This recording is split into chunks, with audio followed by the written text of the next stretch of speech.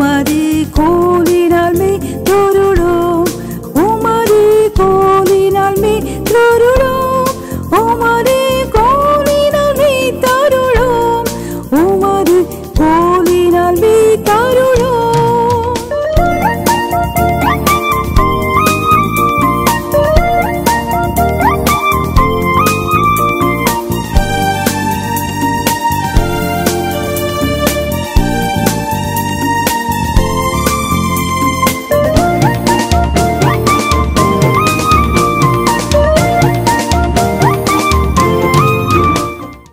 இன்றைக்குரிய செய்திக்குரிய தலைப்பு விளையாட்டு விபரீதமாயிற்று.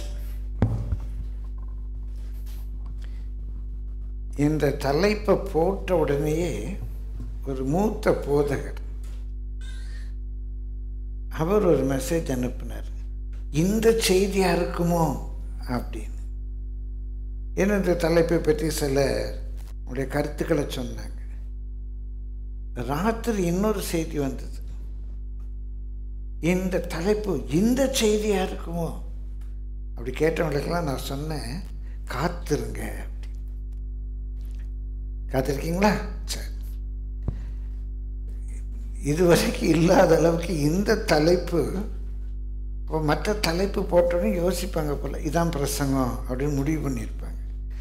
இன்றைக்கி இந்த தலைப்பு போட்டோன்னு நிறைய பேருக்கு என்ன பிரசங்கமாக இருக்கும்? விளையாட்டு விபரீதமாயிற்று. மிக முக்கியமான ஒரு கருத்தை ஆண்டவர் நம்மோடு கூட பேச இருக்கிறார். பிரியமானவர்களே, நேற்று உண்மையாகவே எனக்கு இது போராட்டமாக இருக்குது. அந்த பகுதியை 2-3 நாட்களாக கர்த்தருடைய உள்ளத்தில் பாரப்படுத்த அதில் என்ன பிரசங்கம் பண்ணணுன்னே எனக்கு தெரியலை. ஆனால் நேற்றைய தினத்தில் இன்னும் கூடுதலாக அந்த பகுதியை நான் புரிந்து கொள்ள கர்த்தர் உதவி செய்தார். கர்த்தருக்கு ஸ்தோத்திரம், கர்த்தருடைய பரிசுத்த நாமத்துக்கு மகிமை உண்டாவதாக. ஒரே ஒரு அதிகாரத்தை இன்றைக்கு நாம் வாசித்து கவனிக்க போகிறோம். விளையாட்டு விபரீதமாயிற்று. Play became fire. Play became fire. 2 Samuel 2ஆம் அதிகாரம் 1 முதல் 32 வசனங்களை கவனிக்க போகிறோம். 2 Samuel chapter 2 from verse 1 to 32. முதல் 11 வசனங்களில் இந்த விளையாட்டு எப்படி விபரீதமாயிற்று என்பதுக்குரிய ஒரு பின்னணியை நாம் பார்க்கிறோம். விளையாட்டு எப்படி விபரீதமாயிற்று என்ற ஒரு பின்னணியை பார்க்கிறோம். 1ஆம் வசனம் வாசிங்க. பின்பு தாவீது கர்த்தரை நோக்கி, நான் யூதாவின் பட்டணங்கள் ஒன்றிலே போய் இருக்கலாமா என்று விசாரித்தான். பிரியமானவர்களே, பின்பு தாவீது கர்த்தரை நோக்கி, நான் யூதாவின் பட்டணங்கள் ஒன்றிலே போய் இருக்கலாமா என்று விசாரித்தான். இப்போ தாவீது எங்கே இருக்கிறான்? சிக்லாக்கில், வனாந்திரத்தில் சிக்லாக்கில் இருக்கிறான். அமலேக்கியர் மேலே ஒரு ஜெயம் எடுத்தது. பிரியமானவர்களே, சவுல் கொல்லப்பட்டிருக்கிறான். இஸ்ரவேலர் பெலிஸ்தருக்கு முன்பாக தோற்கடிக்கப்பட்டாங்க. இஸ்ரவேலர் எல்லாரும் அவங்களுடைய தேசத்தினுடைய வடகோடி பகுதிக்கு விரட்டி விடப்பட்டார்கள். இந்த காலகட்டத்தில் யூதா தெற்க இருக்குது. இப்போ தாவீது கர்த்தரிடத்தில் ஒரு கேள்வி கேட்குறேன், ஆண்டவரே, நான் யூதா பட்டணங்கள் ஒன்றில் போய் இருக்கலாமா? கர்த்தரிடத்தில் ஒரு டைரக்ஷன் கேட்குறேன். இதற்கு முன்பாக பிரியமானவர்களே, 1 சாமுவேல் 30ஆம் அதிகாரத்தில் சிக்லாக்கில் கேட்பான், நான் அமலேக்கியருக்கு விரோதமாக யுத்தத்துக்கு போகலாமா? நான் எப்படி போகணும்? ஆண்டவருக்கு ஒரு கைடன்ஸ் கொடுப்பார். எப்படி முசுக்கட்டை செடியில் அசையும் ஓசையை கேட்கும்போது நீ புறப்பட்டு போ, நான் உனக்கு ஜெயத்தை தருவேன். சிக்லாக்கில் அவங்க பயங்கரமான யுத்தத்தை சந்தித்தார். பிரியமானவர்களே, அவன் அழுகிறதுக்கு பலமில்லாமல் போக மட்டும் அழுதான். அப்படிப்பட்ட ஒரு நெருக்கம் வந்துச்சு. அந்த நெருக்கத்துலேயும் கர்த்தர்கிட்ட ஒரு கைடன்ஸ் கேட்குறான். ஆண்டவரே, நான் போடலாமா? எனக்கு ஒரு கைடன்ஸ் தரும். இப்போது இஸ்ரவேல் ஜனங்கள்லாம் தோற்று போயிட்டாங்க. இவனை கொல்லை வகை தேடின சவுலுடைய கூட்டத்தார் எல்லாரும் செத்து போயிட்டாங்க. சவுலுடைய கூட்டத்தார் எல்லாரும் செத்து போயிட்டாங்க. பிரியமல்ல, அந்த ஜனங்களும் வடகோடிக்கு விரட்டி விடப்பட்டுட்டாங்க. இப்போ யூதா பட்டணம்லாம் வெறுமையாக தான் கிடக்குது. ரொம்ப பெரிய யுத்த வீரர்கள்லாம் கிடையாது. இப்பவும் தாவீது ஒரு கைடன்ஸ் கேட்க, ஆண்டவரே, நான் யூதா பட்டணங்கள் இவ்வளோ நாள் இத்தனை வருஷமாக நான் வனாந்திரத்தில் சுற்றி திரிந்து கொண்டு கிடக்கிறேன். யூதா பட்டணத்தில் போய் நான் குடியேறலாமா அப்படின்னு ஒரு கைடன்ஸ் கேட்குறான். அதற்கு கர்த்தர் போய் என்றார். எவ்விடத்திற்கு போகலாம் என்று தாவீது கேட்டதற்கு இப்போ இன்னும் கேட்குறான். இன்னும் கர்த்தருடைய அந்த கைடன்ஸு ஸ்பெசிஃபிக்காக வேணும். இதில் உங்களுக்கு ஒரு பாடம் இருக்குது. கர்த்தருடைய சித்தம் செய்யணும், கர்த்தருடைய கைடன்ஸ் வேணும்னா ஸ்பெசிஃபிக்காக கேளுங்க. ஆண்டவரே, நான் யூதா பட்டணங்களில் ஒரு இடத்துல போய் குடியிருக்கலாமா? சரிப்பா போ. எங்கே ஆண்டவரே நான் போகணும், எந்த பட்டணத்தில் போய் குடியிருக்கணும் அப்படின்னு கேட்கும்போது ஆண்டவர் சொல்கிறாரு, எப்ரோனுக்கு போ என்றார். எப்ரோன் ஒரு மலை தேசம். காலேப் கேட்பான் இல்லையா, என்னுடைய முன்னோர். அந்த எப்ரோன், அந்த மலை தேசத்தை எனக்கு தாங்க அப்படின்னு கேட்பான். இப்போ எங்கே போகணும்? சரி, எப்ரோனுக்கு போ, அந்த மலை தேசத்துக்கு போ அப்படின்னு ஆண்டவர் ஒரு கைடன்ஸ் கொடுக்குறாரு. பிரியமல்ல, தாவீது தன்னுடைய குடும்பத்தோடு அங்கே வர்றான். 3ஆம் வசனம் வாசியுங்கள். அன்றியும் தன்னோடு இருந்த மனுஷரையும் அவர்கள் குடும்பங்களையும் கூட்டிக் கொண்டு போனான். அவர்கள் எப்ரோனின் சுற்றூர்களிலே குடியேறினார்கள். இவங்கெல்லாம் எப்ரோனுடைய சுற்றூர்களிலே, சுற்றி இருக்கிற ஊர்களில் குடியேறுகிறார்கள். 4ஆம் வசனம். அப்பொழுது யூதாவின் மனுஷர் வந்து அங்கே தாவீதை யூதா வம்சத்தாரின் மேல் ராஜாவாக அபிஷேகம் பண்ணினார்கள். எல்லாம் சவுலுடைய கூட்டம்லாம் ஓடி போயிட்டாங்க, வடக்க ஓடி போயிட்டாங்க. பிரியமானவர்களே, இப்போ இந்த யூதாவில் கொஞ்சம் ஜனங்கள் இருக்காங்க.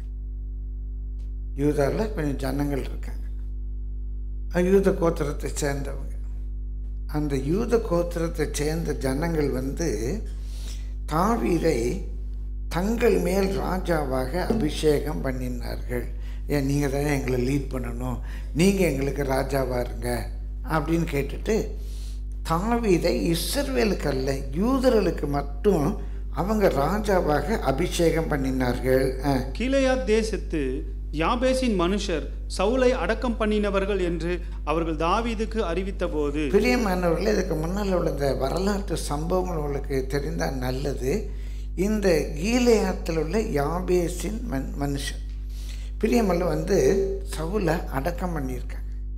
இந்த யுத்தத்தில் பெலிஸ்தியர் நெருக்கிறத பார்த்துட்டு சவுல் வந்து தற்கொலை பண்ணிக்கிறான்.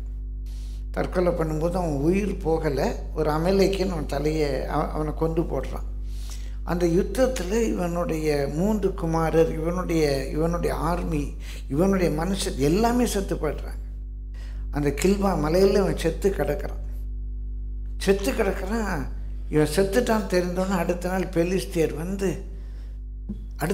ரெண்டாவது நாள் பெலிஸ்தியர் வந்து சவுலுடைய தலையை வெட்டி அந்த தலையை தூக்கிட்டு ஊருக்குள்ளே வர்றாங்க. சவுல் வச்சிருந்த பட்டயம் எல்லாத்தையும் எடுத்துகிட்டு ஊருக்குள்ளே வந்துட்டாங்க. ஊருக்குள்ளே வந்து காட்டுறாங்க, ஏய் நம்ம சவுல் செத்து போயிட்டான். பெலிஸ்தியனுடைய கோலியாத்து தலையை வெட்டி தாவீது காட்டினான். இப்போ அந்த இஸ்ரவேலின் ராஜா சவுலுடைய தலையை வெட்டி பெலிஸ்தியர் கொண்டாடுறாங்க. செத்து போயிட்டான். அவனுடைய ஆயுதத்தெல்லாம் கொண்டு வந்து அஷ்டரோத், அதான் ஈஸ்டர்னு சொல்கிறோம் இல்லையா, அந்த அஷ்டரோத் கோயிலில் கொண்டு அந்த ஆயுதத்தெல்லாம் வைக்கிறாங்க. அந்த உடம்பை அடக்கம் பண்ண எதுவும் பண்ணாமல் கில்வா மலையில் எரிஞ்சு போட்டாங்க. முண்டமாக சவுல் கிடக்கிறான். 2 நாள் 3 நாள் ஆச்சு. பணம் அழுகி இருக்கும். அவனுடைய பிள்ளைகள் யோனத்தான் எல்லார் பணமும் அழுகிச்சு. சவுல் மாத்திரம் முண்டமாக கிடக்கான். ஆல்ரெடி அவன் விழாவில் குத்தி செத்தவன், இப்போ முண்டமாக வர கிடக்காங்க. இதை பிரியமானவர்கள் இஸ்ரவேல் ஜனங்கள்லாம் ஓடி ஒளிஞ்சிக்கிட்டு இருக்காங்க. ஆனால் கீலியாத்திலிருந்து யாபேஸ், கீலியாத்துங்கிற ஒரு சின்ன தேசம், இப்போ நம்ம என்ன சொல்லலாம், இந்த பிரசவாக்கம் பகுதியில் ஓட்டேரியை சேர்ந்த ஜனங்கள். பிரசவாக்கம் ஒரு சின்ன பெரிய ஏரியா, ஓட்டேரி ஒரு சின்ன பட்டணம். அதுமாதிரி கீலியாத் அப்படிங்கிறது ஒரு நாடு. அந்த கீலியாத்தில் யாபேஸ் அது ஒரு சின்ன இடம். இந்த ஜனங்கள் என்ன சொல்கிறாங்க, யாபேஸின் ஜனங்கள் போய் ராத்திரியெல்லாம் நடந்து போய் அந்த பணத்தெல்லாம் எடுத்துகிட்டு வந்து, பிரியமானவர்களே, அதை அடக்கம் பண்ண முடியலை. பணம் நொந்து போயிடுச்சு. யூதர்களுடைய வழக்கம் தகனம் பண்ணுறதில்ல. பாருங்கள், சவுல் ராஜாவுக்கு இது கூட நமக்கு ஒரு பாடம் தாங்க. சவுல் ராஜாவுக்கு அடக்கம் கூட கிடைக்கல. சவுல் ராஜாவுடைய சரீரத்தை தகனம் பண்ணினார்கள். தகனம் பண்ணினார்கள். பிரியமானவர்களே, உலகம் முழுவதும் நம்முடைய தமிழர் வழக்கம் கூட அடக்கம் பண்ணுவது. வள்ளலார்லாம் அதை குறித்து சொல்லியிருக்கிறாரு. தகனம் பண்ணுவது பாவம் என்றே வள்ளலார் சொல்லுவார். அடக்கம் பண்ணுறதுதான் உலகம் முழுவதும் உள்ள வழக்கம். அப்போ எப்படி இப்போ தகனம் பண்ணுறது வந்தது என்று சொன்னால், ஆரியர்கள் அவங்க நாடோடிகளாக இருக்கும்போது அதை அடக்கம் பண்ண முடியலை, அந்த பணத்தை கொண்டு போக முடியலை, அவங்க தான் தகனம் பண்ணாங்க. தகனம் பண்ணுற பழக்கம் உலகத்திலேயே பிரியமல்ல ஆரியர்கள் ஒருவருடைய பழக்கம்தான் என்று சொல்கிறாங்க. தமிழர்களுடைய பழக்கம் கூட அடக்கம் பண்ணுவது தான். பிரியமல்ல இன்றைக்கும் திராவிட இயக்கங்கள் எல்லாம் அடக்கம் தான் பண்ணுவாங்க. பெரிய பெரிய தாலியில் இன்றைக்கு நம்ம பெட்டியில் வைக்கிறோம், பானை செய்து அந்த பானைக்குள்ளே வைத்து அந்த தாலிகளை புதைத்து வைத்ததெல்லாம் வரலாற்றில் இருக்குது. அந்த காலகட்டத்தில் பிரியமானவர்களையே எகிப்தியர், இஸ்ரவேலர், உலகம் முழுவதும் நம்முடைய திராவிட இனத்தைச் சேர்ந்தவங்க எல்லாரும் அடக்கம்தான் பண்ணுவாங்க. அந்த காலகட்டத்தில் பிரியமானவர்களே சவுலுடைய சரீரத்தை எரிக்க வேண்டியதாயிடுச்சு. ஆனாலும் ஒரு அடையாளமாக கொஞ்சம் இந்த எலும்பு எரியாமல் மிச்சம் மீதி இருந்த எலும்பை எடுத்து அடக்கம் பண்ணுறாங்க. சரீரத்தை தகனம் பண்ணாங்க. நாம் அபிஷேகம் பண்ணப்பட்டு தேவனுக்கு விரோதமாக போகும்போது கடைசியில் குறி கேட்க போனான். ஆண்டவர் நீதி உள்ளவருங்க, நினைக்க பயமாக இருக்கு. தேவனால் அபிஷேகம் பண்ணப்பட்டவர், தீர்க்கதரிசிகளில் ஒருவனாக எண்ணப்பட்டவர்.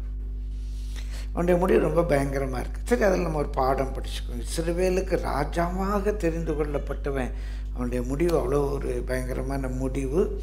பிரியமாக இல்லை. ஆனால் தாவீதுடைய மனசு சவுலன்னு நினைக்கும்போது, சவுல் அவனை கொல்ல தேடும்போது கூட அவன் அவர் கொல்ல துணியலை. கர்த்தரால் அபிஷேகம் பண்ணப்பட்டார், கர்த்தரால் அபிஷேகம் பண்ண, அவருக்கு விரோதமாக கையை நீட்டக்கூடாது, அவருக்கு விரோதமாக கையை நீட்டக்கூடாது. ஒருவேளை அவனுடைய பாதுகாப்பு, சவுலுடைய பாதுகாப்பு குறை இருக்கும்போது, தாவீது கொல்லக்கூடிய வாய்ப்பு கிடைக்கும்போது கூட தாவீது சவுலுடைய படைத்தலைவனாகிய அப்னேரை கடிந்து கொள்கிறேன். என்ன அப்னேரு, நீ ராஜாவை பாதுகாக்க வேண்டிய பாதுகாக்காமல் விட்டுட்டிய, நான் நினச்சேன் இப்போ ராஜாவை கொண்டிருப்பேனே அப்படின்னு சொல்லி சத்துருடைய கேப்டனை திட்டுறான். அப்னேரை கூப்பிட்டு திட்டுறான். என்னடா நீ இப்படி பாதுகாக்காமல் போயிட்ட, ராஜா ஒழுங்காக பாதுகாத்துட்டாங்க. இந்த சவுல் இறந்துட்டான், யோனத்தான் இறந்துட்டான்னு தெரிஞ்ச உடனே புலம்பல் பாடுறான், இரங்கல் செய்தி அனுப்புகிறான். ஐயோ, இப்படிப்பட்ட ஒரு பெரிய வீரர், தேவனால் அபிஷேகம் பண்ணவர் இப்படி சாகணுமா அப்படின்னு சொல்லி, அவர் எவ்வளவு பெரியவர் அப்படின்னு அவருக்காக புலம்பல் பாடுறான். இது தாவீதுடைய ஒரு மனசு, ரொம்ப ஆச்சரியமான ஒரு மனசு. இப்போ அவன் கேள்விப்படுறான், இந்த கீலியாத்தில் உள்ள சவுலுடைய மக்கள் அவங்கெல்லாம் இப்போ ஓடி போயிட்டாங்க. அவங்க சவுலை அடக்கம் பண்ணாங்க அப்படின்னு இதை கேள்விப்பட்டு என்ன செய்யறான் வாசிங்க. அவர்கள் தாவீதுக்கு அறிவித்த போது தாவீது கீலேயாத் தேசத்து யாபேசின் மனுஷரிடத்தில் ஸ்தானாதிபதிகளை அனுப்பி, நீங்கள் உங்கள் ஆண்டவனாகிய சவுலுக்கு இந்த தயவை செய்து அவரை அடக்கம் பண்ணினபடியினாலே கர்த்தர் உங்களை ஆசீர்வதிப்பாராக. தன்னை விரட்டி விரட்டி ஒரு செத்த நாய் தெள்ளு பூச்சை தேடுறேன்னு சொல்லிலாம் சவுல் அழுதான். அந்த சவுலை அவனுக்கு அன்பு காட்டினதுக்கு கூட இவன் ஒரு இரங்கல் செய்தி அனுப்புகிறார். நீங்கள் அவனுக்கு அன்பு காட்டினபடின்னு ஆண்டவர் உங்களை ஆசீர்வதிப்பாராக, கர்த்தர் உங்களை கிருபையும் உண்மையாய் நடத்துவாராக, கர்த்தர் உங்களை கிருபையும் உண்மையுமாய் நடத்துவாராக. நீங்கள் இந்த காரியத்தை செய்தபடியினால் நானும் இந்த நன்மைக்கு தக்கதாக உங்களை நடத்துவேன். இதில் ஒரு சின்ன பிட்டு போடுறான், நானும் உங்களை ஒன்றும் செய்ய மாட்டேன், நானும் உங்களை நல்லா நடத்துவேன் அப்படின்னு ஒரு இதில் ஒரு சமாதானத்துக்கு அடுத்த தூதும் இருக்கு. ஆனால் அதுக்கு முன்பாகவே சவுலை கொண்டவன், சவுல் சாக துடித்து கொண்டிருக்கும்போது ஒரு மேர்சிக்கலி இறக்கப்பட்டு கொண்டவன், அவனை கூட தாவீது வெட்டி போட்டான். அப்படி அவனுக்கு ஒரு சவுலுக்கு தாவீதுக்கு அப்படி ஒரு சுபாவம் இருக்கு. இப்போ என்ன சொல்கிறான் தாவீது, நானும் கூட அந்த யாபேஸ் மக்களை பார்த்து சொல்கிறான், உங்களை நான் நல்லா நடத்துவேன் அப்படிங்கிறான். இப்பொழுதும் நீங்கள் உங்கள் கைகளை திடப்படுத்தி கொண்டு நல்ல சேவகராயிருங்கள். உங்கள் ஆண்டவனாகிய சவுல் மரித்த பின்பு யூதா வம்சத்தார் என்னை தங்கள் மேல் ராஜாவாக அபிஷேகம் பண்ணினார்கள் என்று அவர்களுக்கு சொல்ல சொன்னான். நான் இப்போ திரும்ப வந்துட்டேன். நான் யூத ஜனங்களுக்கு ராஜாவாக இருக்கிறேன். நீங்கள் உங்கள் ஆண்டவனுக்கு செய்த நன்மைக்கு ஆண்டவர் உங்களை ஆசீர்வதிப்பார் அப்படின்னு ஒரு நல்ல செய்தி அனுப்புகிறான். 8ஆம் வசனம் வாசிங்க. சவுலின் படைத்தலைவனான நேரின் குமாரனாகிய அப்னேர். இந்த நேர் அவங்க அதே மாதிரி சவுலுடைய அப்பா கீஸ், அவங்க 2 பேரும் பிரதர்ஸ். சவுலும் அப்னேரும் ரிலேட்டிவ்ஸ், கசின்ஸ். சவுலும் அப்னேரும் ரிலேட்டிவ்ஸ். பிரியமானவர்களே, இந்த படைத்தலைவனாகிய நேரின் குமாரனாகிய அப்னேர் சவுலின் குமாரனாகிய இஸ்போசேத்தை மகனாயிமுக்கு அழைத்து கொண்டு போய் அவனை கீலேயாத்தின் மேலும் அஷ்ஷூரியர் மேலும் எஸ்ரேலின் மேலும் எப்ராஹிமின் மேலும் பென்யமீனின் மேலும் இஸ்ரவேல் அனைத்தின் மேலும் ராஜாவாக்கினான். இந்த யூதா கோத்திர தவிர ஒரு சின்ன அரசியல் பிரச்சனை மாதிரி நினச்சிக்கோங்களேன். இந்த அப்னேர் அவன் சவுலுடைய ஒரு கசின். அப்னேர் தான் படைத்தலைவன், கேப்டன், மேஜர் ஜெனரல். அவன் என்ன பண்ணுறான், தன்னுடைய ஒரு குரூப் எல்லாம் கூப்பிட்டு போய் மகனாயும் வடக்கு இருக்கு. மகனாயிமில் இஸ்போசேத்தை, சவுலுடைய ஒரு குமாரன் இஸ்போசேத்தை ராஜாவாக அபிஷேகம் பண்ணிட்டான். இப்போ கட்சிகள் பிளவுப்படுது இல்லையா, இவர் ஒரு லீடர், அவர் ஒரு லீடர். அதே மாதிரி இந்த 12 கோத்திரங்களில் ஒரு கோத்திரத்துக்கு தாவீது லீடர், 11 கோத்திரத்துக்கு இஸ்போசேத் லீடர், கிங் அப்படின்னு சொல்லி அபிஷேகம் பண்ணிட்டாங்க. சவுலின் குமாரனாகிய இஸ்போசேத் இஸ்ரவேலின் மேல் ராஜாவாகிற போது 40 வயதாயிருந்தான். அவன் 2 வருஷம் ராஜ்யபாரம் பண்ணினான். யூதா கோத்திரத்தார் மாத்திரம் தாவீதை பின்பற்றினார்கள். இப்போ இந்த 12 கோத்திரத்துல யூதா கோத்திரம் மாத்திரம் இருந்த கட்சி தலைவர்கள், நிர்வாகிகள், அமைச்சர்கள் அவங்கெல்லாம் ஒரு நிறைய குரூப் ஒருத்தரோட போயிடுறாங்க. ஒரு சின்ன கூட்டம் இன்னொருத்தரோட போகுது. அதே மாதிரி அன்றைக்கு தாவீதோட ஒரே ஒரு குரூப் யூதா மாத்திரம். இஸ்போசேத்தோடு கூட மீதி 11 கோத்திரம். இதுக்கு காரணம் யாரு? சவுலுடைய படைத்தலைவன் அப்னேர். அவரை ராஜாவாக்கிட்டான். அவர் 2 வருஷம் அங்கே ராஜ்யபாரம் பண்ணி கொண்டிருக்கிறார். 11ஆம் வசனம். தாவீது எப்ரோனிலே யூதா கோத்திரத்தார் மேல் ராஜாவாயிருந்த நாட்களின் இலக்கம் 7 வருஷம் 6 மாதமுமா. பிரியமான கர்த்தருடைய பரிசுத்த நாமத்துக்கு மகிமை உண்டாவது. இந்த வருஷங்கள்லாம் ரொம்ப முக்கியமானது. இப்போ ஸ்டடியில் எடுக்க நேரம் இல்லை. இந்த பின்னணி, இந்த சூழ்நிலையில் பிரியமானவர்களே விளையாட்டு விபரீதம் ஆகிறது. இந்த சூழ்நிலையில் விளையாட்டு விபரீதம் ஆகிறது. முதல் குறிப்பு, பில்டிங் அப் டென்ஷன், பதட்டத்தை உருவாக்குறது. நம்ம குடும்பங்கள்லேயும் சாதாரண நான் யோசித்து பார்த்தேன், குடும்பங்களில் கணவன் மனைவி, பிரியமானவர்களே, அண்ணன் தம்பி, மாமியார் மருமகள், சபையில், பணித்தளங்களில், ஒரு ஸ்தாபனத்துக்குள்ளெல்லாம் கூட இப்படி உண்டாகும். சிலர் என்ன பண்ணுறாங்க, ஒரு பதட்டமான சூழ்நிலையை உருவாக்குறாங்க. எப்படி அந்த பதட்டமான சூழ்நிலை உருவாகுது? 12-13 வசனங்களில் வாசிக்கிறோம். வாசியுங்கள். நேரின் குமாரனாகிய அப்னேர் சவுலின் குமாரனாகிய இஸ்போசேத்தின் சேவகரை கூட்டிக் கொண்டு இஸ்ரவேல் ஆர்மியை கூட்டிக் கொண்டு மகனாயிமிலிருந்து கிபியோனுக்கு புறப்பட்டு போனான். இவன் தான் ஆரம்பிக்கும். இந்த புறப்பட்டு என்ற சொல் பிரியமல்ல, போனான் என்பதற்கும் சுற்றி திரிந்தான் என்பதற்கும், அந்த புறப்படுங்கிறது தமிழில் ஒரு நல்ல சொல். இயேசு சொன்னால், நீங்கள் உலகம் எங்கும் புறப்பட்டு போங்க இல்லை, புறப்பட்டு போங்க. இந்த புறப்பட்டு என்று சொன்னால் நம்ம போகிற ஒரு டெஸ்டினேஷன் இருக்கும், நம்ம போகிற ஒரு நோக்கம் இருக்கும். அதான் புறப்பட்டு போகுதல், சும்மா சுற்றி திரிகிறதல்ல. அப்போ ஏதோ ஒரு ரீசனோடு கூட பிரியமானவர்களே, நேரின் குமாரனாகிய அப்னேர் ஒரு ஆர்மியை கூட்டிக்கிட்டு மகனாயிமில் இருந்து கிபியோனுக்கு வரோம். ஒரு சின்ன மேப் உங்களுக்கு விளங்கி கொள்வதற்காக நான் ரெடி பண்ணேன். அந்த மேப் அவங்க உங்களுக்கு காட்டுவாங்க. அப்போ நீங்கள் கொஞ்சம் புரிந்து கொள்வதற்கு எளிதாக இருக்கும். இந்த மேப் காட்டுங்க. கர்த்தருடைய பரிசுத்த நாமத்துக்கு மகிமை உண்டாவதாக. பிரியமானவர்களே, கர்த்தர் நல்லவர், அவருடைய கிருபை என்றுள்ளது. ப்ளோ பண்ணிக்கோங்க. இது இஸ்ரவேலுடைய அந்த பாலஸ்தீனத்தை எல்லாவற்றையும் இஸ்ரவேலுடைய நாடுகளை நம்ம பார்க்குறோம். சரி, மக்கனாயும் கொஞ்சம் மக்கனாயும் காட்டுங்க. அங்கே டாக்டர்ஸ் பாருங்கள், மக்கனாயும். இது வடகோடியில் இருக்குது. இது வடகோடியில் இருக்குது.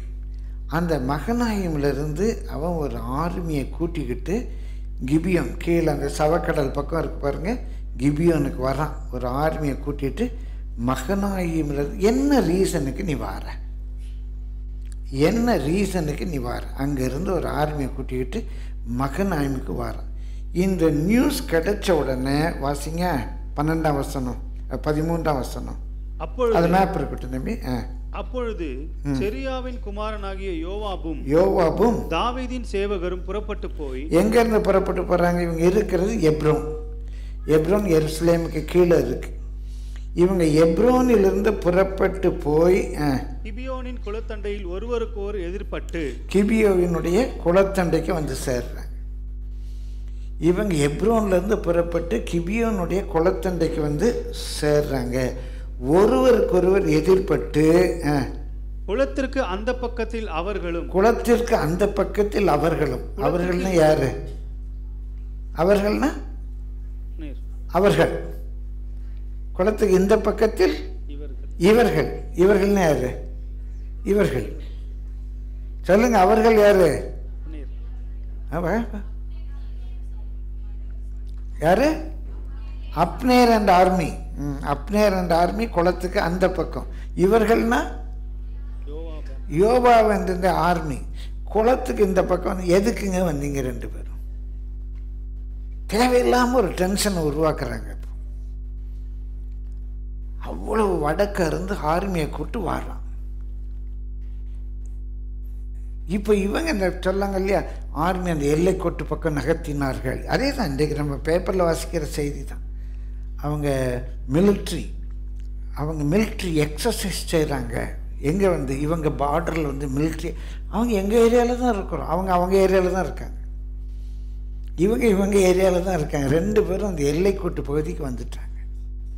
இப்படி தான் நம்முடைய வாழ்க்கையில் அநேக வேலைகளில் ஏதோ ஒரு வகையில் டென்ஷனை உண்டாக்கும்.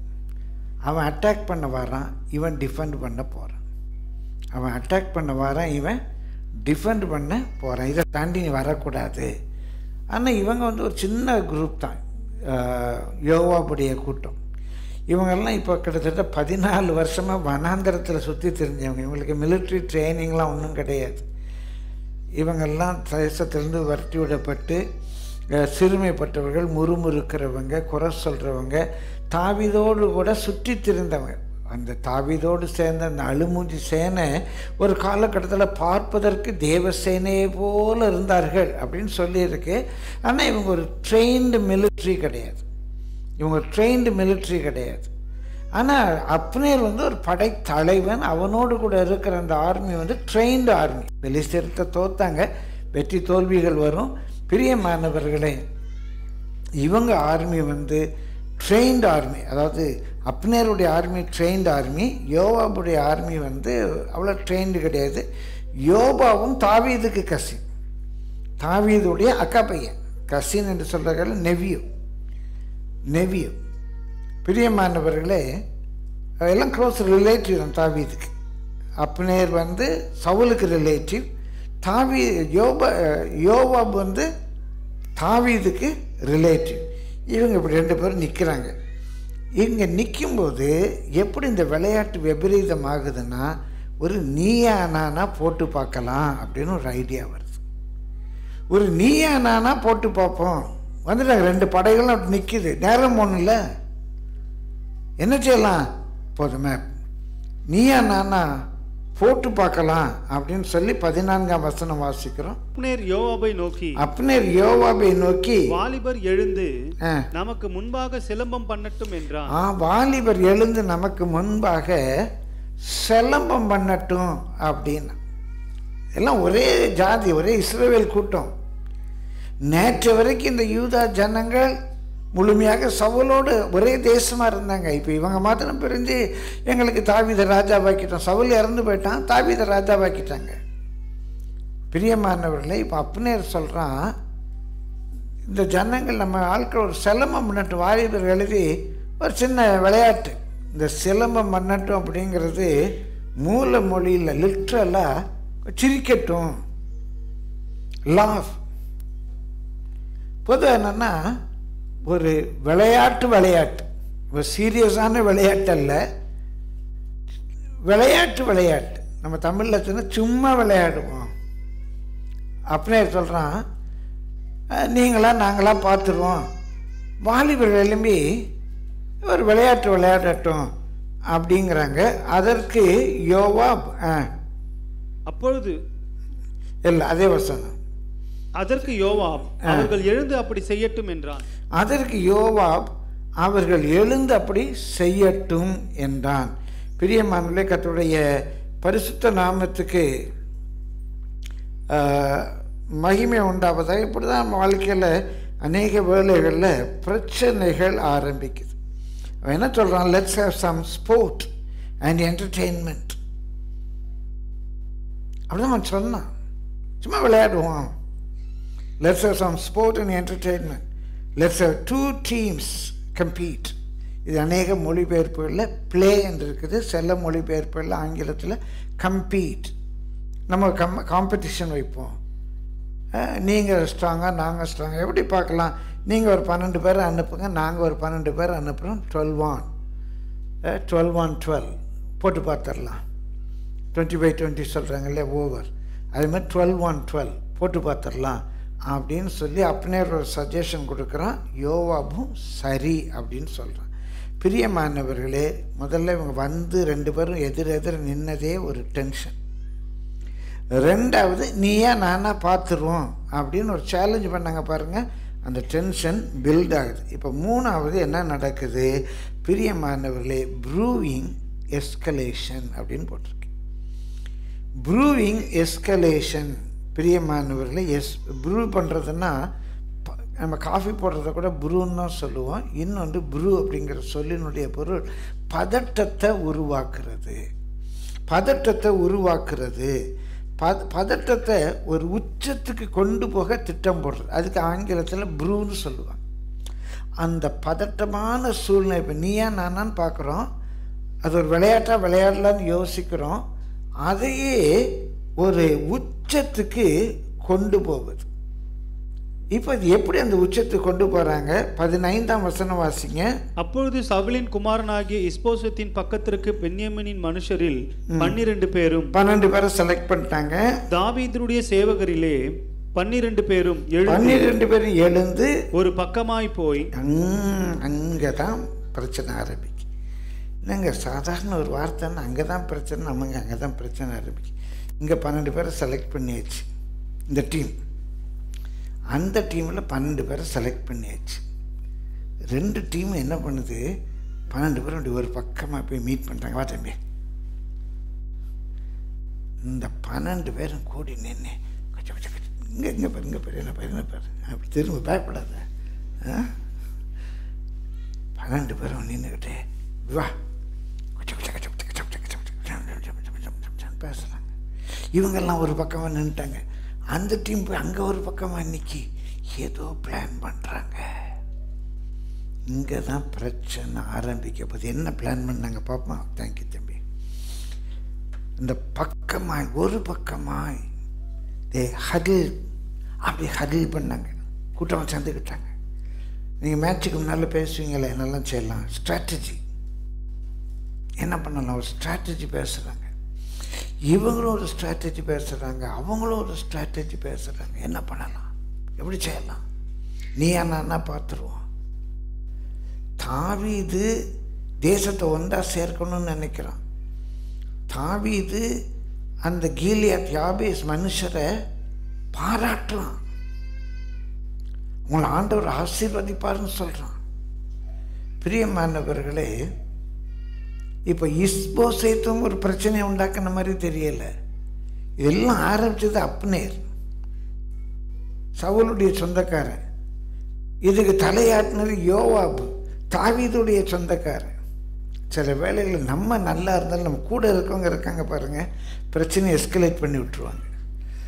அம்மாவாக இருக்கும், அப்பாவாக இருக்கும், தம்பியாக இருக்கும், அண்ணனாக இருக்கும், ஃப்ரெண்டாக இருக்கும், மாமியாராக இருக்கும், மருமகளாக இருக்கும், நாத்தனாக இருக்கும். யாரோ ஒருத்தங்க நம்ம நல்லா இருக்கணும்னு நினச்சா கூட பிரச்சனை என்ன பண்ணிடுவாங்க, தூண்டி விட்டுருவாங்க, ஒரு உச்சத்துக்கு கொண்டு போய் விட்டுருவாங்க. நமக்கு உதவி நம்ம சைடில் தான் இருப்பாங்க. ஆனால் நம்முடைய ஆட்டிடியூட், அன்றைக்கு ராஜாவுடைய ஆட்டிடியூட் என்ன, இப்போ எல்லாம் ஒன்றாயிரணும், எல்லாம் சமாதானம் ஆயிரணும், ஆண்டவர் உங்களை ஆசீர்வதிப்பாராக, நானும் உங்களை நல்லா நடத்துவேன் அப்படின்னு தான் இவன் தூது விடுறான். சரி, நம்ம எல்லாம் ஒரே இனம் தானே, நம்ம எல்லாம் ஒன்றாயிடுவோம் அப்படின்னு அப்படியே நினச்சிருக்கலாம். இல்லை அப்படியே எப்பா இல்லைன்னா இப்போ போட்டி இல்லை, போட்டின்னா ஒரு கேமோட நிறுத்திக்குவோம்.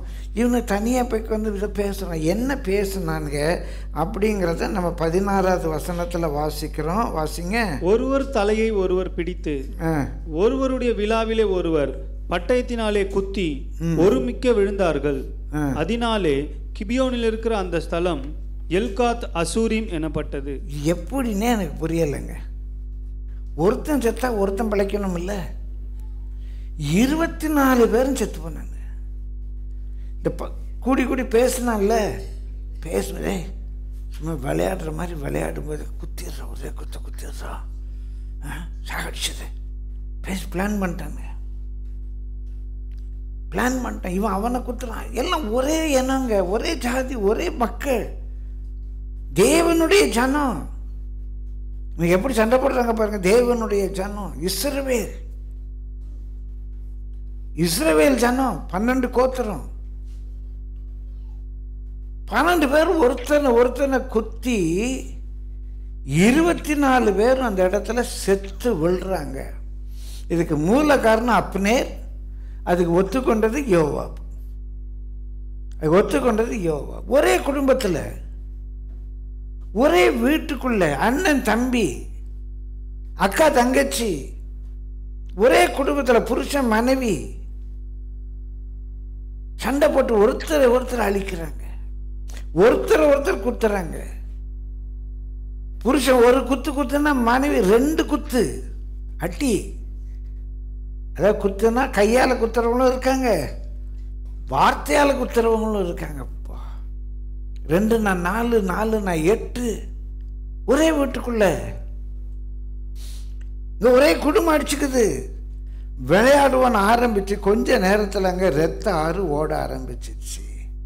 விளையாட்டு விபரீதமாக மாறுகிறது. முதல்ல சின்ன டென்ஷன், அப்புறம் நீயா நானா பார்த்துருவோம், அப்புறம் நம்மளே நீயா நானால பிளான் பண்ணி அவளை எப்படி ஓச்சி கட்டணும், அவளை எப்படி பண்ணணும் அப்படின்னு சொல்லி ஒரு திட்டம் போட்டு 12 பேரும் விழுந்தாங்க. 4வது இப்போ பிரேக்கிங் மிஷன், குறிக்கோள் உடைந்து சிதறுகிறது. என்ன குறிக்கோள்? ஆண்டவருடைய குறிக்கோள் என்ன? இது ஒரு தேசமாக இருக்கணும். பெரியவள் தாவீதுடைய வாஞ்சை என்ன? நம்ம எல்லாம் ஒன்றா இருக்கணும், இஸ்ரவேலுடைய சமஸ்த ஜனத்தும் ஒன்றா இருக்கணும். அவன் தானா ராஜாவாக இருக்கணும்லாம் விரும்பலை. இஸ்போசேத் இருக்கான்னு இருக்கட்டும், நான் தான் ராஜாவாக இருப்பேன், இஸ்போசேத்தை கொன்னுட்டு நான் தான் ராஜாவாக இருப்பேன்லாம் தாவீது சொல்லலை. இப்போ தாவீதுடைய குறிக்கோள், தாவீதுடைய மிஷன், எதுக்கு அந்த தூது அனுப்புகிறான், எதுக்கு சவுலுக்கு புலம்பல் போடுறான்? பிரியமால சில நினைப்பாங்க கட்சி ஒன்றா இருக்கணும், குடும்பம் ஒன்றா இருக்கணும், அண்ணன் தம்பிமார் ஒன்றா இருக்கணும். இப்போ இந்த சண்டை வந்து அந்த பாசிபிலிட்டியை உடைய ஆரம்பிக்குது. 17ஆம் வசனத்திலிருந்து வாசிங்க. அன்றைய தினம் மிகவும் கடினமான யுத்தமாக, அன்றைய தினம் இந்த சிலம்ப மண்ணெல்லாம் விளையாடலாம்னு சொன்னது கடினமான யுத்தமாகி அப்னேரும் இஸ்ரவேல் மனுஷரும் தாவீதின் சேவகரால் முறிய அடிக்கப்பட்டார்கள். தாவீதின் சேவகரால் முறிய அடிக்கப்ப பெரிய பேட்டில் ஆயிடுச்சு. இப்போ 12 பேர் டீம் போட்டு ஒரு விளையாடுவோம் அப்படின்னு சொன்னதெல்லாம் இந்த ஒரு மக்கள் அந்த ஒரு மக்கள்னு சொல்லிட்டு அப்னேரோட வந்த கூட்டம், யோவாபோட இருந்த கூட்டம் பிரியமானிலே கிபியோனில் ஒரு பெரிய யுத்த களமாக மாறிட்டு அங்கே செரியாவின் 3 குமாரராகிய யோவாபும் அபிசாயும் ஆசகேலும் இருந்தார்கள். இவன் செரியான்னு சொல்றது தாவீதுடைய அக்கா. தாவீதுடைய அக்கா அக்கா பையங்க 3 பேர், யோவாப், அபிஷாய், ஆசகேல்.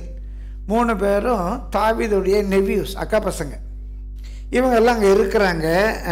ஆசகேல் வெளியில் இருக்கிற கலைமான்களில் ஒன்றை போல வேகமாய் ஓடுகிறவனாய் இருந்தான். ஆசகேல் வெளியில் இருக்கிற கலைமான்களில் ஒன்றை போல வேகமாய் ஓடுகிறவனாய் இருந்தான். அவன் அப்னேரை பின்தொடர்ந்து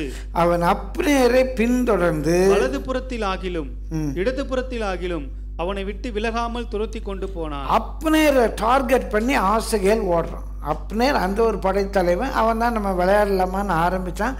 இப்போ யுத்தம் ஆயிடுச்சு. இது யுத்தமான உடனே தாவீதுடைய அக்கா பையன் ஆசகேல், இவனுடைய டார்கெட் அப்னேர். அப்னேரை தொலைச்சிடணும் அப்படின்னு சொல்லி அப்னேரை தொலைக்கிறதுக்காக ஓடுறான். அப்னேர் ஒரு பெரிய மிலிட்ரி லீடர். பிரியமானவர்களே, ஒருவேளை இந்த இஸ்ரவேல் 12 கோத்திரமும் ஒன்றானால் அவன் தான் படைத்தலைவனாக இருப்பான். அவன் ட்ரெயின்டு லீடர், மேஜர் ஜெனரல். ஆனால் அவனை கொன்றணும் அப்படின்னு சொல்லி ஆசகேல் அவன் பின்னால் ஓடுறான். இதுக்கு நான் ஒரு தலைப்பு வச்சேன், the mission is broken, braking mission. அந்த குறிக்கோள் உடஞ்சிருச்சு. இவனை ஒன்றா இருக்கணுங்கிறதெல்லாம் ஐடியா இல்லை. அப்னேரை கொன்றணும் அப்படின்னு சொல்லி அப்னேருக்கு விரோதமாக ஓடுறான். 18ஆம் வசனம். அப்னேர் திரும்பி பார்த்து 19 சாரி. அவன் அப்னேரை பின்தொடர்ந்து வலது புறத்திலாகிலும் இடது புறத்திலாகிலும் அவனை விட்டு விலகாமல் துரத்தி கொண்டு போனான். பிரியமானவர்களே, கர்த்தருடைய பரிசுத்த நாமத்துக்கு மகிமை உண்டாகுது. இப்போ யுத்தம் பெரிய லெவல் ஆயிடுச்சு. இவன் அப்னேரை துரத்திக்கிட்டு போகிறான். ஒரே இஸ்ரேல், தாவீது வனாந்தரத்தில் சுற்றிட்டு இருக்கிறான். தாவீதோட ஒரு கூட்டம் வந்துடுச்சு. ஒரு யுத்தம் வருது. அந்த யுத்தத்தில் பெலிஸ்தியர் சவுலையும் சவுலுடைய குமாரையும் கொண்டுறாங்க. அந்த இஸ்ரவேல் ஜனங்கள் எல்லாம் கூடுதலாக அந்த சேனையெல்லாம் வடக்க மகனாயிமுக்கு ஓடி போயிட்டாங்க. கொஞ்சம் பேர் யூதாவில் இருக்காங்க. இப்போ தாவீது யூதாவுக்கு வரான். தாவீதை ராஜாவாக்கிட்டாங்க. தாவீது அந்த சவுலுடைய குடும்பத்தோடு கூட நல்லா இருக்கணும்னு நினைக்கிறான். அந்த காலகட்டத்தில் அப்னேர் திரும்ப வடக்க இருந்து தெற்க இந்த யூதா ஜனங்களுக்கு விரோதமாக சேனையை கூட்டு வரான். ஏன்டா அப்படி ஒரு பெரிய சேனை வருதுன்னு சொல்லிட்டு யோவாபும் ஒரு சேனையை கூட்டிகிட்டு போகிறான். 2 பேரும் அந்த பார்டரில் மீட் பண்ணுறாங்க கிபியோனில். பிரியமால ஒரு டென்ஷன் வருது. அப்னேர் எல்லாம் ஒரே இஸ்ரேல் ஜனம் தானே. அப்னேர் சொல்கிறான், நம்ம ஒரு காம்படிஷன் வைக்கலாமாடா, நீ 12 பேர் அனுப்பு, நான் 12 பேர் அனுப்புகிறேன், நீ நானா பார்த்துக்கோன்னு சொல்லி அந்த 12 பேரும் போக முன்னால் ஒரு ஸ்ட்ராட்டஜி எடுக்கிறாங்க. தனித்தனியாக கூடி போய் ஒரு பக்கத்தில் இருந்து பேசுகிறாங்க. அந்த சீக்ரெட் பிளான் படி அது வெறும் விளையாட்டாக இல்லாமல் 12 பேர் 24 பேரும் ஒருத்தரை கொண்டு அழிஞ்சு போகிறாங்க. அது ஒரு பெரிய யுத்தமாக மாறுது. அந்த யுத்தத்தில் பிரியமால ஆசகேல், அதாவது தாவீதுடைய கேப்டனில் ஒருத்தன், தாவீதுடைய இவங்க 3 பேர் தான், அண்ணன் தம்பி 3 பேர் தான் அங்கே பெரிய பிஸ்தாக்கு. அண்ணன் தம்பி 3 பேர், யோவாப், அபிஷாயி, இவன் 3 பேரும். அதில் இந்த ஆசகேல் நல்லா ஓடக்கூடியவன். இவன் அப்னேரை எய்ம் பண்ணுறான். இப்போ சமாதானமாக இருக்கணுங்கிற சூழ்நிலை சுக்குநூறாக உடஞ்சிடுச்சு. சில வேளையில் இப்படிப்பட்ட போட்டியெல்லாம் வரும்போது 5வது நமக்குள்ளே இருக்கிற ஒரு பிளைண்ட் அரகன்ஸ். ஒரு பிளைண்ட் அரகன்ஸ். என்ன பிளைண்ட் அரகன்ஸ்? 19ஆம் வசனத்திலிருந்து வாசியுங்கள். அவன் அப்னேரை பின்தொடர்ந்து வலது புறத்திலாகிலும் இடது புறத்திலாகிலும் அவனை விட்டு விலகாமல் துரத்தி கொண்டு போனான். அப்னேர் திரும்பி பார்த்து, நீ ஆசகேல் அல்லவா என்றான். அவன் நான் தான் என்றான். இப்போ இதை கொஞ்சம் கற்பனை பண்ணி பார்க்கணும். பெரிய தேசம், ஓடுறான் அப்னேரு, ஜனங்கள்லாம் சிதறி ஓடுறாங்க. ஆசைகள் அவனை விரட்டிட்டு பின்னால் வர மூச்சு வாங்குது. ஒரு இடத்துல அப்னேரும் நிற்கிறான், ஆசைகளும் நின்றான். ஆசைகள் கேட்குறான். அப்படியே திரும்பி கேட்குறான். ஆசைகளை பார்த்து, நீ ஆசைகள் அல்லவா, நீ ஆசைகள் என்னப்பா அப்படிங்கிறான். ஆசைகள் சொல்கிறான், அவன் நான் தான் அப்படிங்கிறான். திரும்ப அப்னேர் ஓட ஆரம்பிக்கான். ஆசைகள் பின்னாலேயே துரத்துறான். 21 வசனம். அப்பொழுது அப்னேர் அவனை நோக்கி, நீ வலது பக்கத்திற்கு. இன்னும் கொஞ்சம் தூரம் ஓடின பிறகு ஓட முடியலை. அப்னேர் நின்றுட்டான். ஆசைகள் மூச்சு வாங்குது. அப்னேரு ஆசைகளை பார்த்து கேட்குறான், நீ வலது பக்கத்திற்காகிலும் இடது பக்கத்திற்காகிலும் விலகி வாலிபரில் ஒருவனை பிடித்து அவனை உரிந்து கொள் என்றான். சொல்கிறான், சண்டை தானப்பா போட்டுட்ருக்க. இந்த கொள்ளை அடிக்கும்போது என்னன்னு, இதில் தான் கொள்ளை என்ற சொல் வந்தது. அவங்களுக்கு வந்து அது ஒரு உரிமை. ஒருத்தனை கொன்று அவனுடைய பட்டயம், அவனுடைய கிரீடம், அவனுடைய உடைமைகளை கொள்ளையடிக்கிறது. இப்படி கொள்ளையடித்து தான் நிறைய பொன் தாவீது சேர்த்தான். அன்றைக்கு வந்து அது அனுமதிக்கப்பட்டது. கொள்ளை என்பது ப்ரிவிலேஜ். அதான் இயேசுவை பற்றி சொல்லும்போது கூட அவர் தேவனுக்கு சமமாக இருப்பதை கொள்ளையாடின பொருளாக எண்ணாமல், தன்னை கிடைக்கிற ஒரு ப்ரிவிலேஜாக நினைக்காமல், ஏன் என்ன ஏன்டா துரத்திட்டு இருக்கணும், வேணுமா ஒரு கொள்ளை வேணுமா, அங்கே வேற எவனையே பிடிச்சிக்கூட என்னை விட்டுரு. இது அப்பனே இருப்பாருங்க. அவங்க ஊரில் வேறு யாரையா பிடிச்சிக்கணுமா, இவனை விட்டுறணுமா, இவன் படைத்தலைவன், கேப்டன். ஆனால் ஆசைகளுக்கு கொள்ளையடிக்கிறதெல்லாம் பிரச்சனை இல்லை. யாரை கொல்லணும், அப்னேரை கொல்லணும், அந்த லீடரை கொன்றணும். பிரியமானவர்களே, கர்த்தருடைய பரிசுத்த நாமத்துக்கு மகிமை உண்டாவதாக. இப்போ சொல்கிறான், இல்லை நான் வந்து விட மாட்டேன். வாசிங்க. ஆசகேலோ விடமாட்டேன் என்று தொடர்ந்து, நான் விட மாட்டேன். சில பிளைண்ட் அரகன்ஸ். இப்போ தேசம் எப்படி ஒன்றாகும்?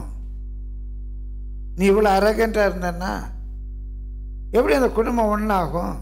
நான் விட மாட்டேன், நான் ஒத்துக்க மாட்டேன். எப்படி கணவன் மனைவி ஒன்றாவீங்க? 2 பேரும் ஒத்துக்க மாட்டேன், நான் விட மாட்டேன். நான் சொன்னது தான். நான் செய்ய நினைச்சேன். நீ செத்தாலும் சரி, நீ சாகட்டாலும் சரி. அண்ணன் தம்பி அப்படி தான் இருக்கேன், நான் விட மாட்டேன். என்ன வேணாலும் பார்த்துக்கிட்டு நான் விட மாட்டேன். இதென்ன பிரச்சனை வருது? ஒரே இனம் தானே அது. இப்போ ஒரு சீனியர் கேப்டன் சொல்கிறார், நீ விட்டுருப்பா, என் பின்னால் வராத, நீ விட்டுருங்கிறாரு. ஆசைகள் சின்ன பையன், அவனும் கேப்டன் தான். ஆசைகள் சின்ன பையன், அவன் என்ன செய்கிறான், நான் விட மாட்டேன். 2வது சொல்கிறான். திரும்ப அப்னேர் ஓடுறான். ஆசைகள் பின்னால் துரத்துறான். 22. பின்னும் அப்னேர் ஆசைகளை நோக்கி, நீ என்னை விட்டு போ. 3வது தடவை சொல்கிறான், ஏப்பா நீ என்னை விட்டு போ, நான் உன்னை தரையோட ஏன் வெட்ட வேண்டும். இப்போ அப்னேருக்கு நல்லா தெரியும் இந்த ஆசைகள் நமக்கு சுண்டக்கா. இன்னைக்கு சில குடும்பங்களில் கணவனால் விட முடியலை, மனைவியால் விட முடியலை. அதான பிரச்சனை. பிள்ளைகளால் விட்டு கொடுக்க முடியலை. நான் விட மாட்டேன், உன்னை கொல்லாமல் நான் விட மாட்டேன், உன்னை பழி வாங்காமல் விட மாட்டேன். சாதாரணமாக நம்முடைய குடும்பங்களில் நடக்கிற நிகழ்வுகளை நான் அதில் பார்த்தேன்.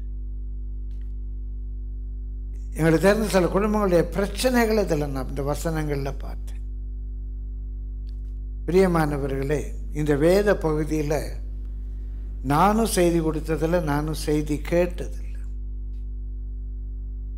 நேற்று நான் பாஸ்டர் கிட்ட கேட்டேன், ஏம்மா இந்த வேத பகுதியில் பாஸ்டர் சுந்தரம் சாம்சன் ஐயா எனக்கு தெரிஞ்சு இல்லைங்க, எனக்கு தெரிஞ்சு இல்லை.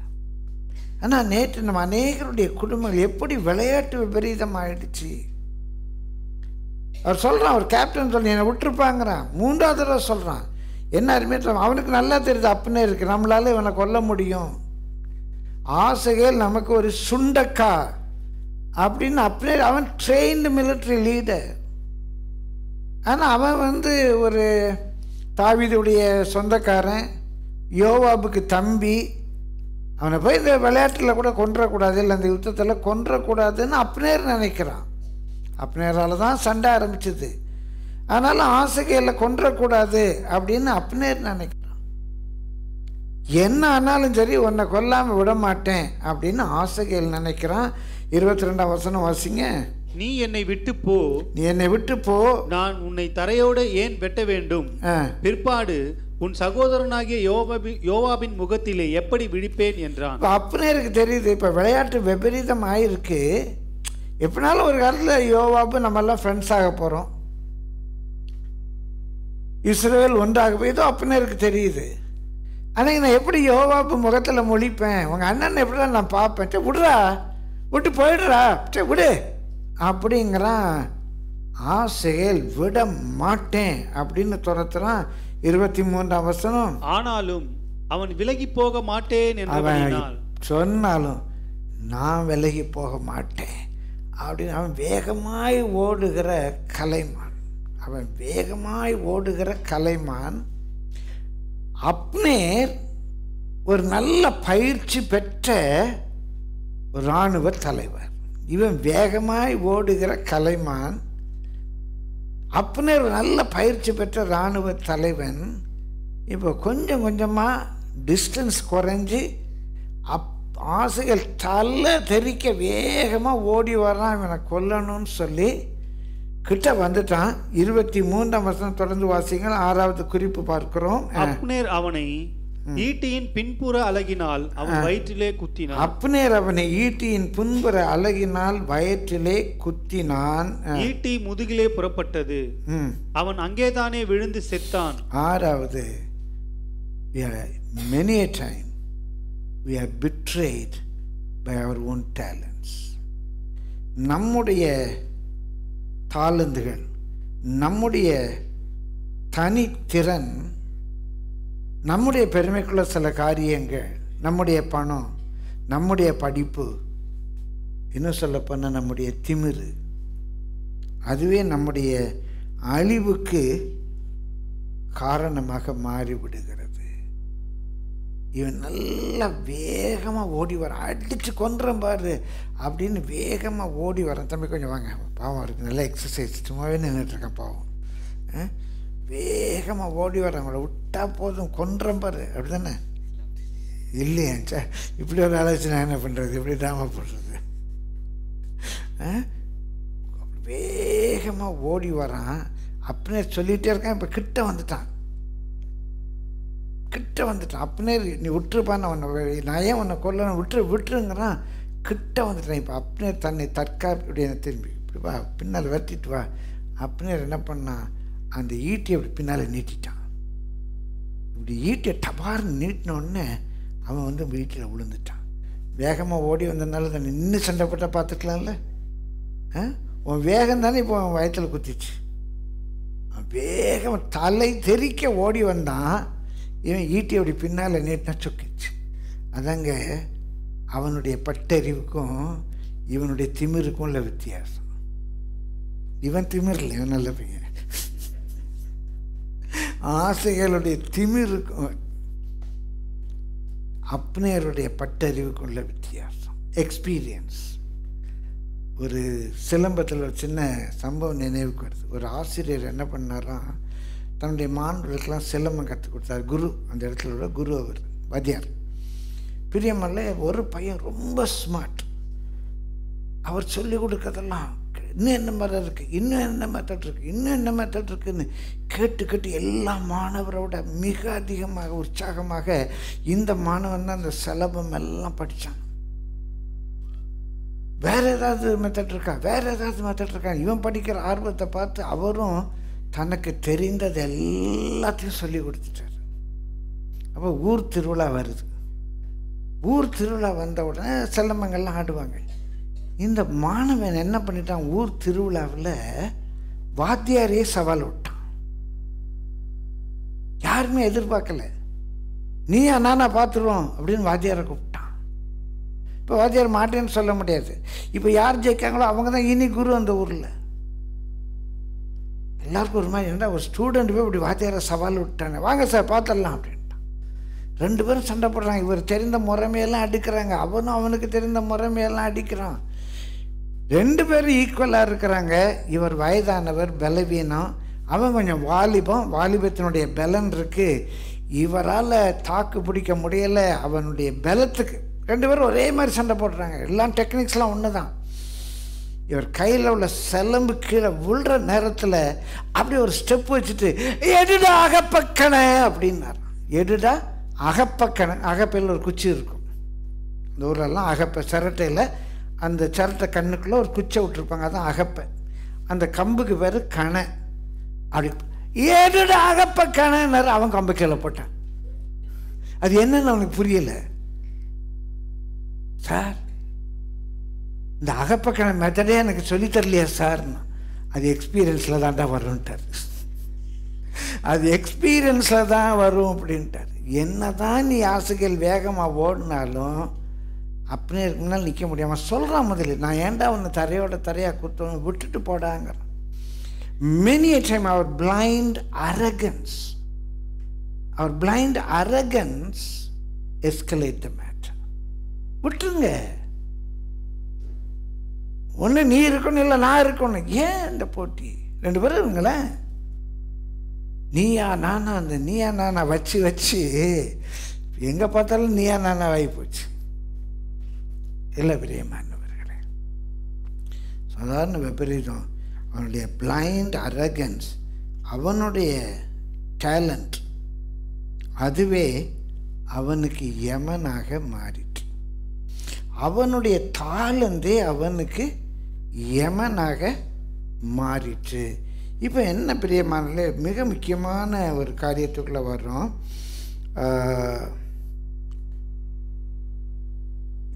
7வது 24ஆம் வசனத்தை வாசிப்போம். அப்படி வர 24க்கு வந்துட்டோம். யோவாபும் அபிசாயும் இவங்க 2 பேர் யாரு? யோவாபும் அபிசாயும் யாரு? பிரதர்ஸ். தாவீதுக்கு யாரு? அக்கா பசங்க. ஆசகேலுக்கு அண்ணமாரு. இந்த யோவாபும் அபிஷாயும் சூரியன் அஸ்தமிக்கு மட்டும் அப்னேரை பின்தொடர்ந்தார்கள். விரட்டி பின்னாலேயே போறான். அப்னேருக்கு பின்னால் அப்னேரே ஏம் பண்றாங்க. நான் கேட்டேன், நம்ம எல்லாமே நல்லா கொஞ்சம் அரசியல் நுணுக்கம் உள்ளவங்க, என் மனசில் இருக்கிற பதில் நீங்கள் சொல்லிடுவீங்கன்னு நம்புகிறேன். ஏதோ 2 பேர் டீம் விளையாட்ட ஆரம்பிச்சு இப்போ சண்டையாக போயிடுச்சு. ஆசகேலும் அப்னேருக்கு பின்னால் ஓடுறான். யோவாபும் அபிஷாயும் அப்னேருக்கு பின்னால் போகிறாங்க. சூரியன் அஸ்தமிக்க மட்டும், மதியானம் கூட சாப்பிடல இந்த பசங்க, சூரியன் அஸ்தமிக்கு மட்டும் அப்னேரை தொடர்றாங்க. என்னங்க ரீசன்? ஏன் அப்னேரை தொடர்றாங்க? ரொம்ப நல்லவங்க போல, புரியவே மாட்டேங்க உங்களுக்கு. சொல்லுங்க. மெதுவாக சொன்னேன், எனக்கு எப்படி கேட்கும்? நல்ல போல்டாக சத்தம். ஏன் அப்னேரை ஏன் பண்ணுறாங்க? ஐயா அவனை கொல்லணும். ஆசைகள் எதுக்கு இப்போ அப்னேர் பின்னால் போனோம்? சண்டைக்கு காரணமாக இருந்தனால. யோவாபு அரசியல் தெரிஞ்சவங்க தான்ப்பா கரெக்டாக சொல்கிறாங்க. இந்த அப்னேர் இருக்கிற வரைக்கும் இஸ்ரவேல் ஒன்றா வந்ததுன்னா யார் தான் படைத்தலைவனாக இருப்பா? அப்னேர் தான் படைத்தலைவனாக இருப்பான். இப்போ இஸ்ரவேல் ஒன்றாகும்போது, ஏன்னா இவங்கெல்லாம் ட்ரெயின்டு மிலிட்ரி கிடையாது. இவங்க யார்? தாவீதோடு கூட யூதாவுக்கு லீடர்ஸ் கூட கிடையாது. தாவீதோடு வந்து ஒரு 400-500 பேருக்கு இவங்க ஒரு சின்ன கேப்டன் மாதிரி. இவங்க ட்ரெயின் மிலிட்ரி பீப்புள் கிடையாது. இவங்க எல்லாருடைய ஏமும் என்ன? இந்த அப்னேர் இருக்கிற வரைக்கும் நமக்கு போஸ்ட் கிடைக்காது. என்ன போஸ்ட்டாக இருக்கட்டும், அது பிரசிடெண்ட் போஸ்ட்டோ, பொதுச் செயலாளர் போஸ்ட்டோ, இல்லை ஒருங்கிணைப்பாளர் போஸ்ட்டோ, அது என்ன போஸ்ட்டுலாம் தெரியாது. ஆனால் அப்னேர் உயிரோடு இருக்கிற வரைக்கும் நமக்கு என்ன கிடைக்காது? இந்த போஸ்ட் கிடைக்காது. அப்னேரை தொலைச்சிடணும். எல்லா பிரச்சனைகள் மத்தியிலும் பார்த்தீங்கன்னா பொதுவாக இப்படிப்பட்ட விபரீதங்களுக்கெல்லாம் காரணம் ஒரு சின்ன பிளாங்கெட்டட் அஜெண்டா, மூடி மறைக்கப்பட்ட ஒரு செயல் திட்டம் இருக்கும். ஏன் இப்படி ஒரு சண்டையை உண்டாக்குறாங்க? ஏன் குடும்பத்தில் இப்படி ஒரு பிரச்சனை? ஏன் இப்படி ஒரு ஆளை டார்கெட் பண்ணுறாங்க அப்படின்னா, there is a பிளாங்கெட்டட் அஜெண்டா, ஒரு மூடி மறைக்கப்பட்ட செயல். யாரோ ஒருத்தர் நீ வெட்டுற நான் வெட்டுற நீ வெட்டுற நான் வெட்டுற இல்லை. இந்த அண்ணன் தம்பிமார் 3 பேருமே யோவாப், அபிஷாயி, ஆசகேல், இவங்க 3 பேருடைய டார்கெட்டுமே அப்னேர். பிரியமானவர்களே, அநேக வேளைகளில் நம்முடைய பிரச்சனையில் எகட பிளாங்கெட்டட் அஜெண்டா, அது உள்ள மூடி மறைச்சிடும். அந்த மூடி மறைக்கப்பட்ட ஒரு செயல் திட்டத்தோடு தான் நம்ம அநேக வேளைகளில் இப்படிப்பட்ட பிரச்சனைகள், போராட்டங்களை உருவாக்குகிறோம். பிரியமானவர்களே, நம்ம 25ஆம் வசனம் வாசிங்க. அப்பொழுது அப்னேரை பின் சென்ற பென்யமீன் புத்திரர் ஒரே படையாக கூடி ஒரு மலையின் மேல் உச்சியிலே நின்றார்கள். இப்ப திரும்ப அந்த சூரியன் அஸ்தமிக்கிற நேரத்தில் அவங்களும் ஒரு டீம் ஆயிட்டாங்க. ஓடினாங்க, செதறினாங்க. இப்போ அவங்கெல்லாம் செதறினவங்க டெய்லி ஓடிக்கிட்டே இருப்பாங்க. செதறினவங்கெல்லாம் சேர்ந்து இப்போ ஒரு டீம் ஆயிட்டாங்க. காலையில் ஆரம்பித்து சாயந்தரத்துக்குள்ள அவங்கெல்லாம் ஒரு மலையில் ஒரு டீமாக நிற்கிறாங்க. இப்போ நம்ம முடிவுக்குள்ளே வருவோம். 7 குறிப்புகளை பார்த்துட்டு விளையாட்டு எவ்வளோ விபரீதமாயிற்று அப்படிங்கிறதுக்கு ஒரு 7 குறிப்புகளை பார்த்தோம். இப்போ 26ஆம் வசனம் வாசிங்க. அப்பொழுது அப்னேர் யோவாபை பார்த்து கூப்பிட்டு, பட்டயம் எப்பொழுதும் சங்காரம் பண்ணி கொண்டிருக்க வேண்டுமோ? முடிவிலே கசப்புண்டாக்கும் என்று அறியீரோ? தங்கள் சகோதரரை விட்டு பின்வாங்கும்படிக்கு எந்த மட்டும் ஜனங்களுக்கு சொல்லாதிருப்பீர் என்றான். அதற்கு யோவாப், இன்று காலமே நீர் பேசாதிருந்தீரானால் ஜனங்கள் அவரவர் தங்கள் சகோதரரை பின்தொடராமல் அப்பொழுதே திரும்பி விடுவார்கள் என்று தேவனுடைய ஜீவனை கொண்டு சொல்லுகிறேன் என்றான். யோவாப் எக்காலம் ஊதினான். அப்பொழுது ஜனங்கள் எல்லாரும் இஸ்ரவேலரை தொடராமலும் யுத்தம் பண்ணாமலும் நின்று விட்டார்கள். அன்று ரா முழுவதும் அப்னேரும் அவன் மனுஷரும் அந்தரவெளி வழியாய் போய் யோர்தானை கடந்து பித்ரோனை உருவ நடந்து தாண்டி மக்னாயிமுக்கு போனார்கள். யோவாப் அப்னேரை தொடராமல் ஜனங்களெல்லாம் கூடி வர செய்தான். தாவீதின் சேவகரில் 19 பேரும் ஆசகேலும் குறைந்திருந்தார்கள். தாவீதின் சேவகரோ பென்யமீன் மனுஷரிலும் அப்னேரின் மனுஷரிலும் 360 பேரை மடங்கடித்தார்கள். அவர்கள் ஆசகேலை எடுத்து பெத்லெகேமில் உள்ள அவனுடைய தகப்பன் கல்லறையிலே அவனை அடக்கம் பண்ணினார்கள்.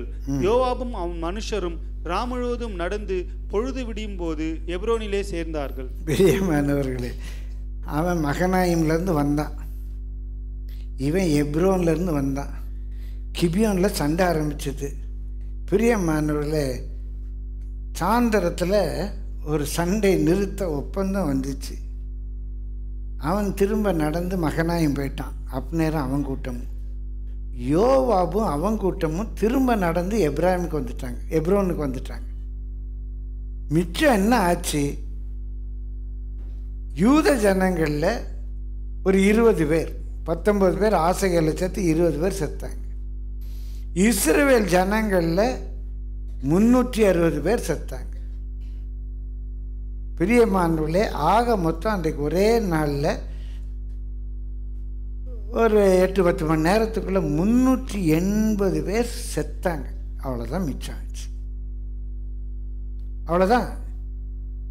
என்ன நடந்துச்சு? நீ சண்டை போட்டு என்ன சாதிச்சிங்க? சாதாரண குடும்பங்களில் கேட்குறேன். சாதாரண குடும்ப பிரச்சனைகளில் சண்டை போட்டு கடைசியில் சாதிச்சது என்னது? கோபத்தில் அந்த ரிமோட் உடஞ்சுதா? சண்டை போட்டு என்ன நடந்துச்சு? அந்த ஃபோனை கீழே தூக்கி போட்டிங்களா? என்ன நடந்துச்சு? சண்டை போட்டு என்ன நஷ்டம் வந்துச்சு? 380 பேர் செத்ததானே மிச்சம். அவன் இடத்துக்கு போயிட்டான், இவன் இடத்துக்கு போயிட்டான். இவ்வளோ சண்டைக்கு காரணமாக இருந்த அப்னேர், சண்டையை ஆரம்பிச்சு விட்ட அப்னேர் புத்தியா 3 கேள்வி கேட்குறான். இந்த 3 கேள்வியை நீங்கள் எல்லாரும் சொன்னீங்க. 380 பேர் செத்த பிறகு அவன் கேட்ட 3 கேள்வி, அதான் மெசேஜ். இப்போ தான் மெசேஜ் ஆரம்பிக்க. 26ஆம் வசனம் வாசிங்க. அப்பொழுது அப்னேர் யோவாபை பார்த்து கூப்பிட்டு, பட்டயம் எப்பொழுதும் சங்காரம் பண்ணி கொண்டிருக்க வேண்டுமோ? முடிவிலே கசப்புண்டாக்கும் என்று அறியீரோ? தங்கள் சகோதரரை விட்டு பின்வாங்கும்படிக்கு எந்த மட்டும் ஜனங்களுக்கு சொல்லாதிருப்பீர் என்றார். Number 1, who am I fighting? நான் யார்கிட்ட சண்டை போடுறேன்? அவன் சொல்கிறான், மை பிரதரன், அமங் பிரதரன், சகோதரர்கள். சகோதரர் என்ற தமிழ் சொல் மிக அழகான தமிழ் சொல். சக உதரம், ஒரு தாய் மக்கள், தொப்புள் குடி உறவு, சக உதரம், ஒரே உதரத்திலிருந்து வந்தவங்க, ஒரே கற்பத்தில் உருவானவங்க. உதரம் என்றால் கற்பம். சக உதரம், ஒரே கற்பத்தில் உருவானவர்கள். ஏங்க யார்கிட்டங்க நீங்கள் சண்டை போட்டுட்ருக்கீங்க? ஒரே சபை தானே? இல்லை கிறிஸ்தவங்க தானே? கிறிஸ்தவங்களை தானே இன்றைக்கி நிறைய பேர் அறிவில்லாமல் கிறிஸ்தவங்களை பற்றியே மோசமாக பேசுகிறாங்க. கிறிஸ்தவர்கள் கிறிஸ்தவருக்கு விரோதமாக இருக்காங்க. ஒரு ராஜ்யம் தனக்கு விரோதமாக இருந்தால் அது எப்படி நிலைச்சிருக்க முடியும்? இப்போ அப்னேர் ஒரு கேள்வி 80 பேர் செத்த பிறகு அப்னேர் ஒரு கேள்வி கேட்குறான், whom against we are fighting? யாருக்கு விரோதமாக நான் சண்டை போடுறேன்? யாருக்கு விரோதமாக பிரச்சனை பண்ணுறேன்? உங்கள் சொந்த பிள்ளைகளுக்கு விரோதமாவா? உங்கள் வீட்டுக்கு வந்த மருமகளுக்கு விரோதமாவா? யாருக்கு விரோதமாங்க நீங்கள் போராடிட்டு இருக்கிறீங்க? யாருக்கு விரோதமா? உங்களை நம்பினவங்களுக்கு விரோதமாவா? ஒரே தெருவில் இருக்கவங்களுக்கு விரோதமாவா? பிரியமானவர்களே, அவங்களுடைய fight is against the same brethren. ஒரு தாய் மக்கள், தொப்புள் குடி உறவு, சக உதரத்தைச் சேர்ந்தவர். இதை நம்ம புரிந்து கொள்ளணும். விட்டு கொடுக்க கிருபை வேணும். தாவீதுடைய வாஞ்சனம் ஒன்றா சேரணும், ஒன்றா சேரணும். ஒரே நாடாக இருக்கணும், இல்லை சமாதானமாக இருக்கணும், சந்தோஷமாக இருக்கணும். பிரியமானவர்களே, ஆனால் சகோதரில் ஒருத்தருக்கு ஒருத்தர் சண்டை போட்டு 350 பேர் வெட்டி போட்டாங்க ஒரே நாள். ரெண்டாவது ஒரு கேள்வி கேட்குறான், should be fighting always? பட்டயம் எப்போது சங்காரம் பண்ணி கொண்டு இருக்க வேண்டுமா? shall the sword devour forever? அந்த sword, பட்டயம் என்ற சொல் cutting, devour என்ற சொல் eating. எப்போது எதையாவது வெட்டிக்கிட்டே இருக்கணுமா? சிலர் மூஞ்சை வெட்டுவாங்க, சிலர் கழுத்தை வெட்டுவாங்க, சிலர் வார்த்தையை வச்சு வெட்டுவாங்க. அவங்க வார்த்தை பட்டயம் போல் எப்போதும் வெட்டிக்கிட்டே இருக்கணுமா? நல்லா அன்பாகவே இருக்க முடியாதா? புருஷன் ஏதாவது சொல்லி சொல்லி வெட்டிக்கிட்டே இருக்கணுமா? கொத்துக்கறி போட்ட மாதிரி. இல்லை மனைவியை கொத்துக்கறி போட்டுக்கிட்டே இருக்கணுமா?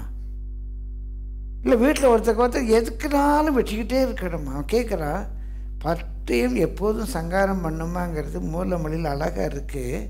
அந்த பட்டயங்கிற சொல் வெட்டுறது, சங்காரங்கிற சொல் சாப்பிட்றது. எப்போதும் வெட்டி வெட்டி சாப்பிட்டுக்கிட்டே இருக்கணுமா?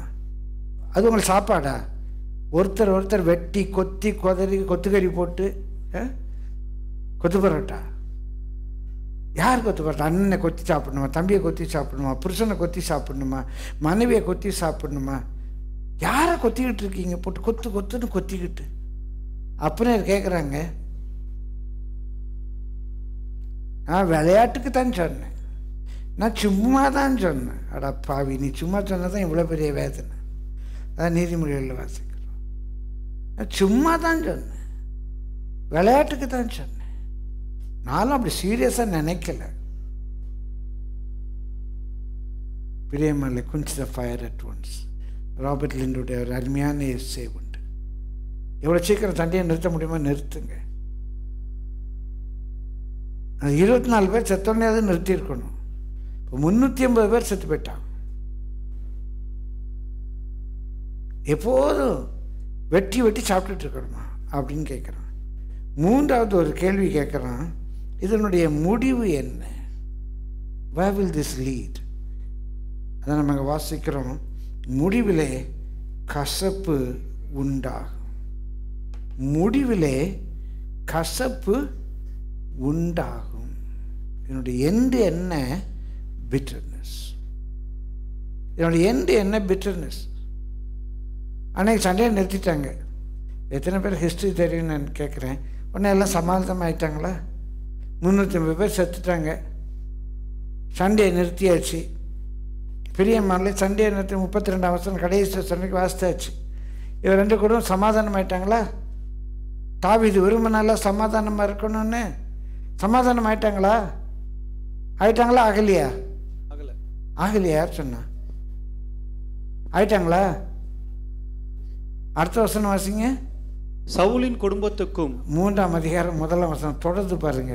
சவுலின் குடும்பத்துக்கும் தாவீதின் குடும்பத்துக்கும் நெடுநாள் யுத்தம் நடந்தது. அடக்கருமே, 350 பேர் செத்தும் சிலருக்கு அறிவு வர மாட்டேங்குது.